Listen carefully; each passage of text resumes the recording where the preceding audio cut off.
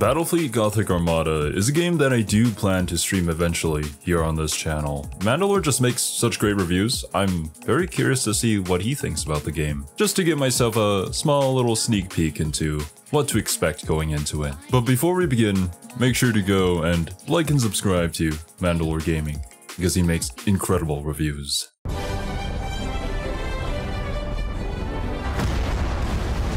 Oh. Dude, but this looks so cool. It's just like a spectacle, right? I forgot exactly what these ships were called. Like, they carry so many Space Marine chapters. like, they're massive if you're actually looking at them on scale. And just seeing them battle out in space, yeah, that would be super cool. I wonder how it actually runs performance-wise, especially on my own computer, which only has a 1050 Ti. Wow, we made it to the holidays. I guess there's still time for a meteor or something, but still, congratulations. Now, last time was disappointing. Some good, but a lot really bad. So I figured that I started the year with a good Warhammer game, maybe I should end it with one too. There are likely two main thoughts looking at this. For one, Battlefleet Gothic Armada 2 sounds like the title of a badly translated anime. But beyond that, how come I'm not starting with Battlefleet 1? Actually true. Well, you don't really need it. For starters, the game only has 4 factions for skirmish and multiplayer. You can get 2 more if you buy each of their DLCs. Compare that to 2 which has 12 and lots of sub-factions. Dang. Well, currently I only own the first game, gifted to me by a kind patron. Actually, it was gifted to me ever since I initially started getting into Warhammer 40k. But I hope that it's a good starting point. And as somebody who is still not used to RTS games, with honestly Total War Warhammer 3 kind of being the first RTS game I've ever played, whenever I get to this, it's gonna be a doozy. Maybe I should play Dawn of War first. We'll see. The same 12 from the actual board game, which I won't be bringing up again because I never played there was a it. And tabletop unlike Deathwing, game, they didn't try to change the board game into a different genre, so I don't think it's relevant. The first game only has a single campaign, the Imperium one. I don't know anything about Deathwing. I should probably check out a video on it. I haven't seen it recommended, so I don't think it's too good of a game, I'm assuming. Each ship can very much be its own character with lots of upgrades and RPG progression stuff for them, which is cool and something that 2 isn't as in-depth on. There's still ship progression, just not as customizable. The trade-off for that is a vastly increased scale. You own 3 factions, the Imperial Navy, the Mechanicus, and the Space Marines. So joint operations in a bigger galaxy against more threats is a fair trade. Plus, there are 3 different campaigns now and a DLC one, so you're not just stuck playing you can play as yet Tyranids? again. The graphics, the sound, the interface, the gameplay, just about everything has been improved over 1. The only real reason to go back and play it would be for the campaign and story. There are callbacks to it that come up in 2, but you don't need to have gone back and played it. They give you plenty of context. If you're a fan of the setting, it's definitely a story worth playing, but for the depth and variety in fighting the battles, I think 2 overrides it pretty hard. It could be worth looking into, but with 2, I don't have much to say on it. However, when people say just go back and play the first thing for the story, that's a sign of a good sequel. With that out of the way, let's get started. Battlefleet 2 is all about strategic ship combat. More specifically, you have a flying gun brick the size of a freeway. It's named some shit like the Litany of Litany's Litany. Use it to ram. Yo, it's cool.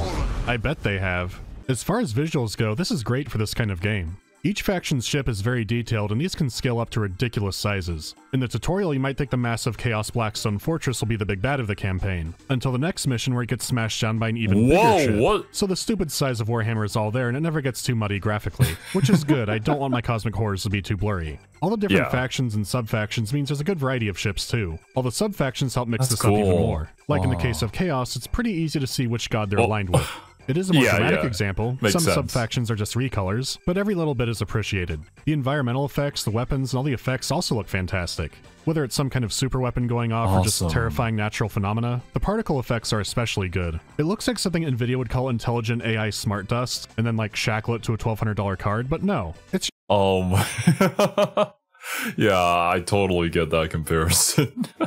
just well done art direction. The maps have interesting backdrops like nebulas or wreckage or something more dramatic. So no matter what, they're not just shoving you in black space over and over again. It's what I imagine Homeworld would look like if it came out today. Then again, I don't want to get too far into talking about Homeworld in this video. It's all a lot more colorful than I expected, which I welcome. The visuals add a lot of weight and satisfaction to the combat. There aren't something that I've kind of don't really like about some games is I guess grayscaling? I don't even know what you would call it in English. But I would say it's super prevalent in like Souls-like games where the art style isn't very, I guess, inspired. It's just kind of gloom and doom and dark and dreary, and it's just not very interesting. And I mean, 40K in and of itself is just like, you know, grim dark universe. Like there's plenty to go around anyways. But it would be much nicer to me just visually if things were just more colorful. It would make it a lot more easier to identify a lot of stuff. And yeah, I just think that it makes games more interesting when they have a clear art direction rather than, you know, grim darkness all around. Many ships per battle, but each one blown up makes me feel warm inside. That also counts Tyranids exploding into blood. I haven't seen blood spaceships since... The only negative I've seen here is that this game is performance heavy. I'm not sure if it's maps or what, because some fights will be smooth and others will be a lot more laggy. The game has crashed a few times too, but I'm not sure if that's related. So there are stability issues and you should proceed with caution. This brings us to how the game sounds. The music sounds like exactly what you'd expect from a 40K game. They go even heavier in the vocals than most, but it's a good addition. The incredible soundscape of the battles themselves is the best part of it, but it's a fitting backdrop. When the music does overtake it, it feels appropriate.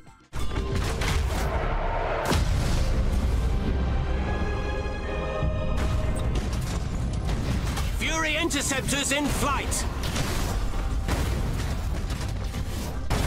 Receiving your order. I am listening. Coordinates acknowledged.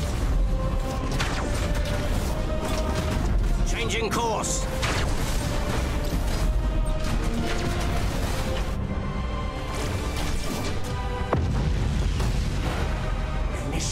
Oh, should teleport?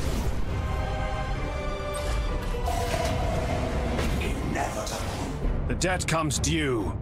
Your words are like the droning of scarabs, full of fury but lacking import. I have delivered warning, as protocol demands. It's well-produced music, and there's a good variety of it. It may not...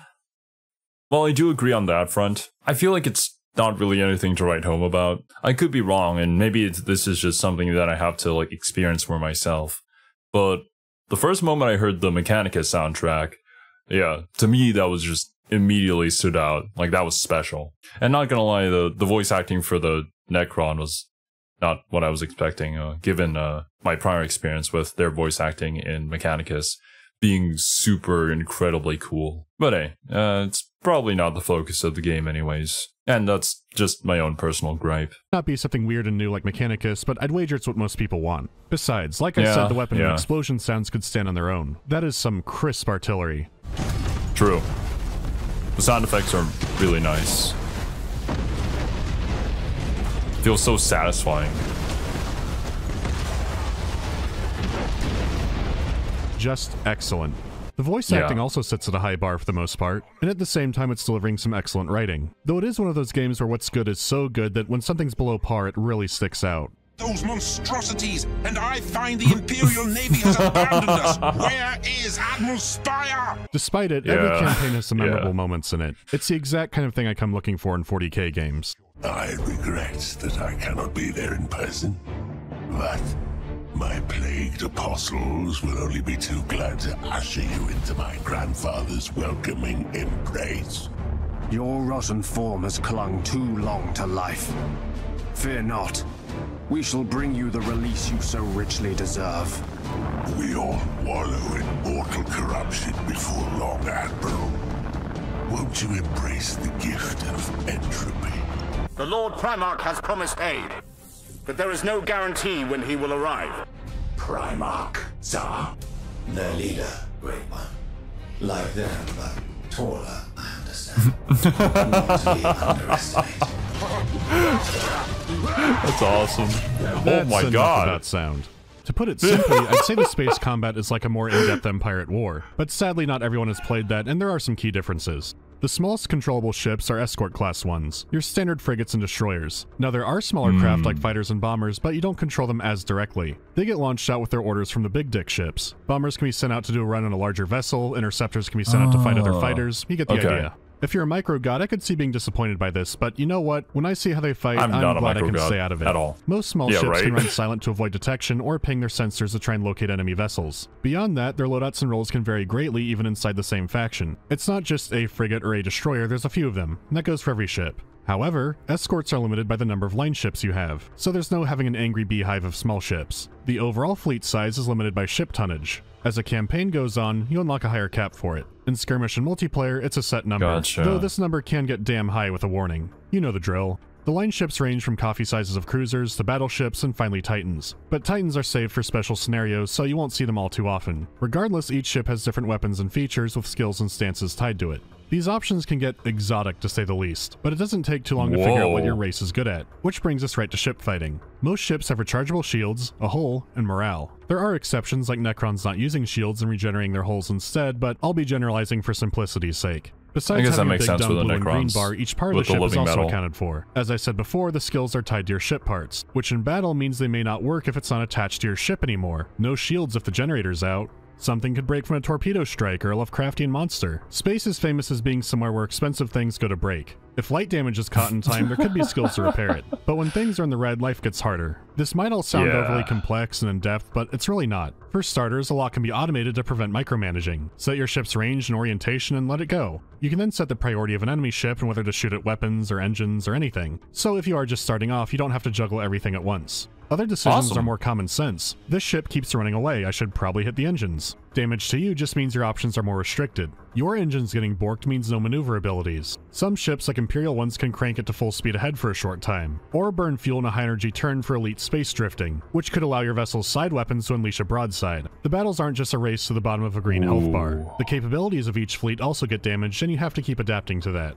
What enemy capabilities do you want to get rid of? What ship is worth a limited special attack? The thing is, we're still talking about the physical destruction of the ship, because there's still a yellow bar to mess with. Because sure, you could try to slow an orc ship down, but they're persistent. Full speed! Each ship has a hardy crew, but the worse things look, the more they start to seek new management. At 0 morale, the ship might flee the battlefield or do whatever because there's a mutiny afoot. This could happen while the ship is still relatively healthy. Killing their... Oh, okay. Before it goes on about all these different systems, I would like to add that it's always nice when a game has many different ways for you to go about it. There's probably some like super optimal build out there, I guess the meta build, for each and every faction. But I'm glad that there's options depending on like what you as a player would want to achieve in any of these fights.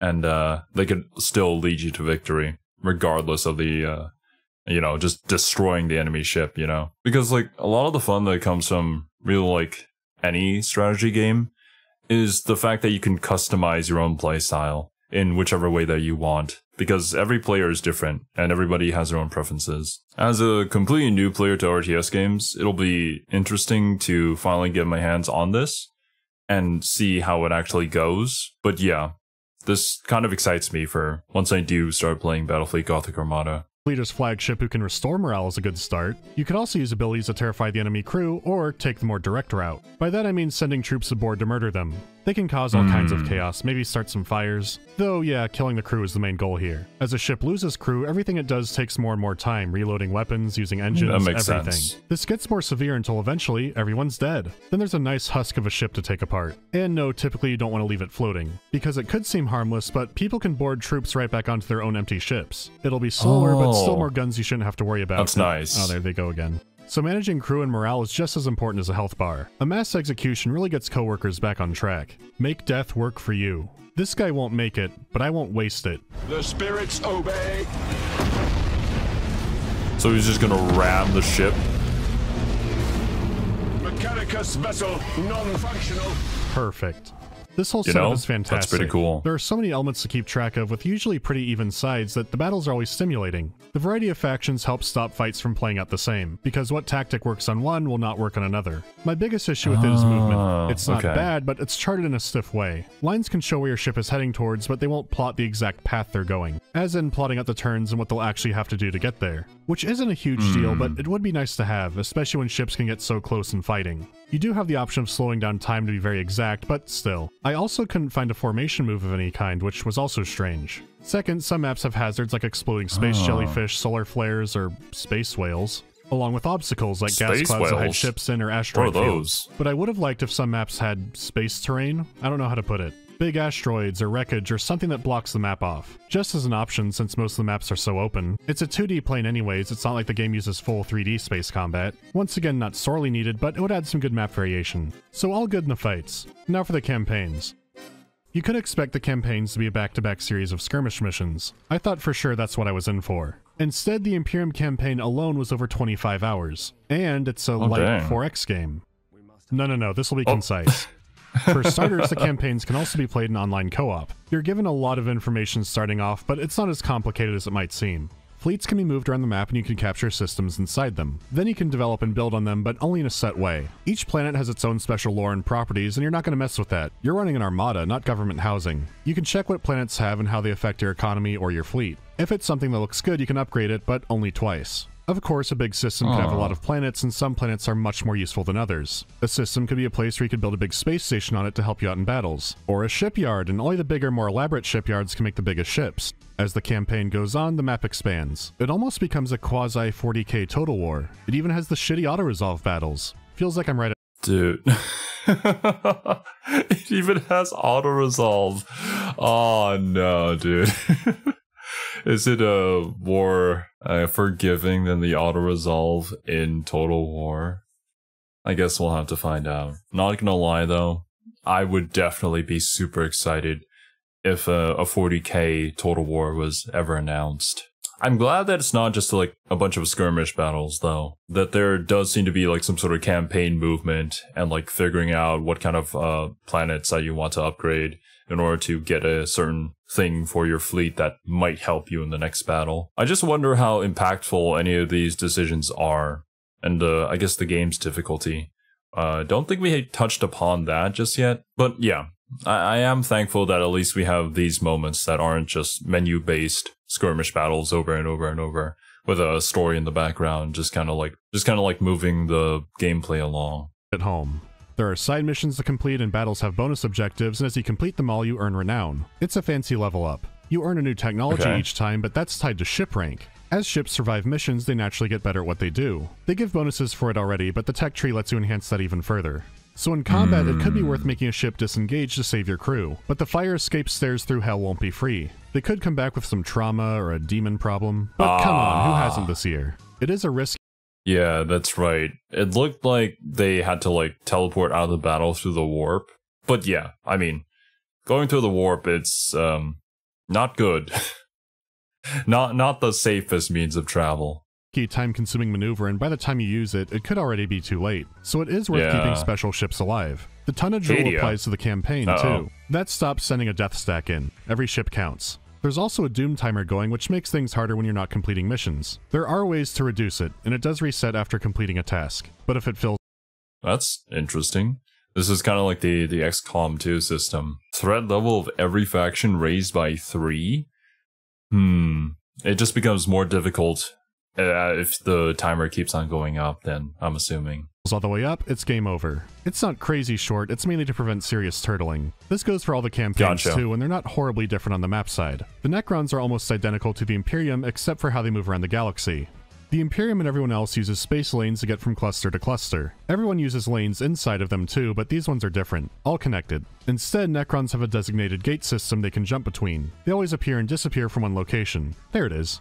They're very different in battle, but not too far in campaign. The Tyranids do take things farther. Instead of capturing worlds, they devour them whole. You even get the special technology by eating planets. Systems can also be pre-seeded for invasions, thanks to crafty gene stealer infiltration. Structures can be weakened for the impending invasion, and other debuffs stack up too, culminating in the place being taken over automatically. They are more of a locust swarm, but they still have reasons to hold systems. Now mechanically these campaigns are all fine, but as things start to scale up, they become more clunky. It seems like the interface didn't account for the game ever being at this scale. Managing multiple fleets and sectors is awkward to do, and it's easy to forget something. It looks like a 4X, but it is a lot more leashed in. For example, you can barge in and invade an enemy system whenever you want, but on their end it could take between 1 to several turns to give you time to prepare, because the mechanics aren't fleshed out enough to account for proper fortifying. It's in a weird spot where they could flesh out into a proper grand campaign style of game, but it's not there, so parts of it are awkward to interact with, which brings us to the issue with the DLC. I see. Mankind languishes in a tumultuous galaxy. So, almost Total War, but not quite.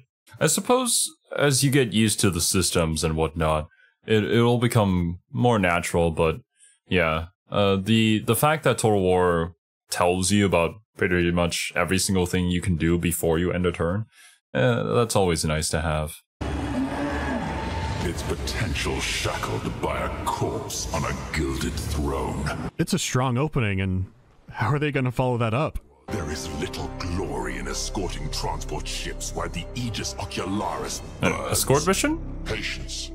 Like a fortress, glory must Oh my god.